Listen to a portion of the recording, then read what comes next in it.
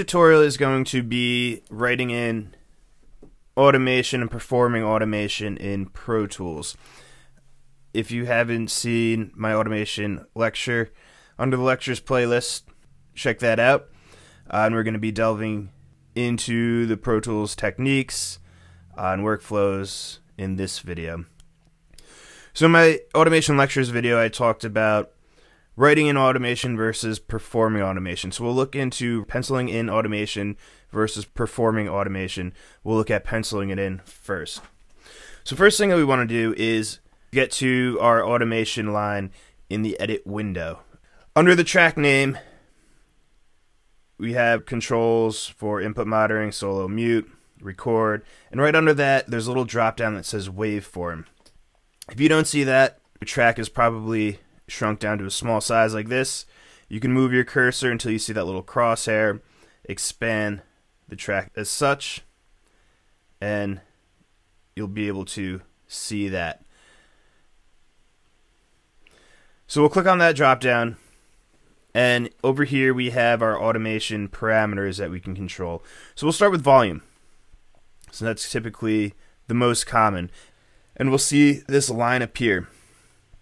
So there are two ways we can write in automation. The first one we can do is we could take our hand tool, and along this line we could click. We could click to add points and create a wacky automation curve so that when I play back, you'll be able to see this fader moving up and down.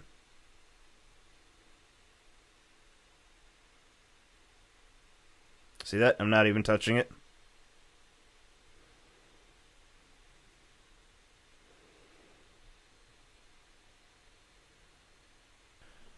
Go back into this window. Command Z to undo those automation points. Now there's one thing I want you to be wary of when you're making automation points.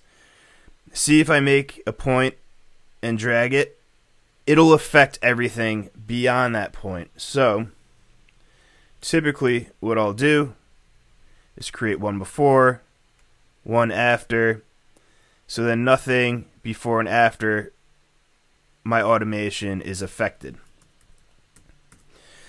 The second way to pencil that in would be using this pencil tool. Here we could kind of draw smoother curves. Might be a little bit more realistic. And you'll see underneath this pencil tool we have a few different options. We're going to focus on freehand, which is the technique I just examined. And then line, say if we want to straighten this out a little bit, we could use that line parameter to adjust. Next would be writing in automation in real time. And if you haven't seen my video, again, I talk about the automation modes, and we could find those modes right underneath this drop down. Right here it says read. Typically the default automation mode in any DAW is read, where it reads whatever automation is written. Off, it won't follow any automation. Now let's look at touch. Touch is probably the most useful. So in touch mode, it's going to act as if it were in read mode, reading whatever automation I had until I grab the fader or parameter. Then it'll start writing in automation. So I'm going to split this window just so you can see exactly what's going on. I put it in touch mode. You could do it down here or actually on the fader in the mix window. So I'm going to play. I'll pencil in a couple automation marks. I'll play in touch mode. You'll see the fader follow this automation point, and once I grab the fader, it'll start writing in automation until I let go. Then it'll go back into essentially read mode and read whatever automation is there. And I don't have to record anything. All I do is I simply hit play. You'll see this fader following that automation curve, and I can grab it and start writing in my own automation. And then once I let go, it's going to follow whatever automation line is already there. So I'm going to let go, and you can see it jumps right back. Now I stop it, play back, and watch this fader.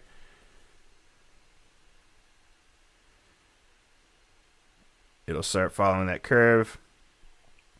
Say I don't like something, maybe I want this a little bit smoother, I can grab it again, continue, adjust my automation, let go, and it'll read. And again, this isn't just volume, you can do this with mute and pan right off the bat. I'll show you in another video how to add different effect parameters to this drop down so you can automate effects as well. The next automation mode would be latch. Very similar to touch mode. The only difference is once I let go of that fader, it'll continuing writing automation where I left off until I stop the playback. So we're in latch mode. I'm going to be working with the same track here. I'll expand this a little bit so you get more of a visual.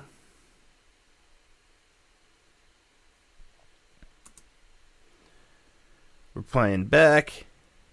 See this fader, it's following our automation curve. I'm going to grab it,